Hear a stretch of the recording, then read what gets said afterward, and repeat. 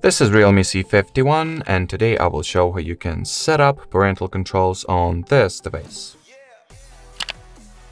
So to start, you will need to launch Settings, then open the Accounts or Passwords and Accounts category and remove all Google accounts you have here. Once there are no Google accounts left, get back to the main settings menu, enter the Google category.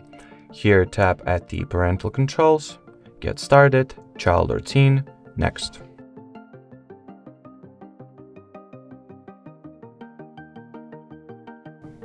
Now you will need to sign into your child's Google account, which I will quickly do off the screen.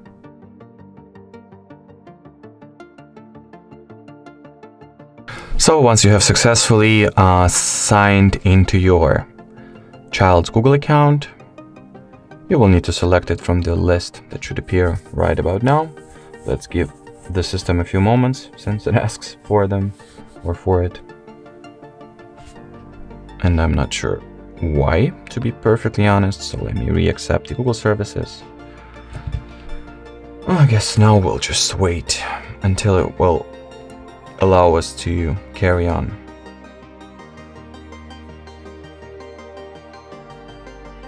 Perfect. So as I've already mentioned, select this account from here, and next step for you is to log into a parental Google account or the Google account you will use to supervise your child and their activities. So let me do that off the camera as well. And once the parental account was as well signed into, you will be forwarded to the About Supervision step. Here, scroll it all the way down. Input the password to the child's Google account one more time. Then tap at the Agree button, and here, hit the Allow option. Now, wait a few seconds for the child and parental accounts to be linked together. And once they are, we can pretty much finish the setup on the child's end.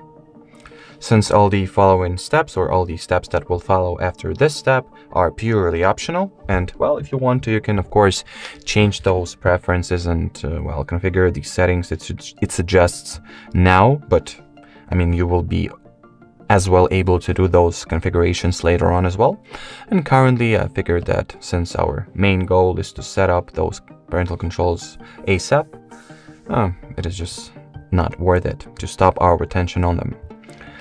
Anyway, so as you can see, the child end of things is successfully finished. Now you gotta take your parental device, install this application that is called Google Family Link from the Google Play on your parental phone, then launch it once it is successfully installed.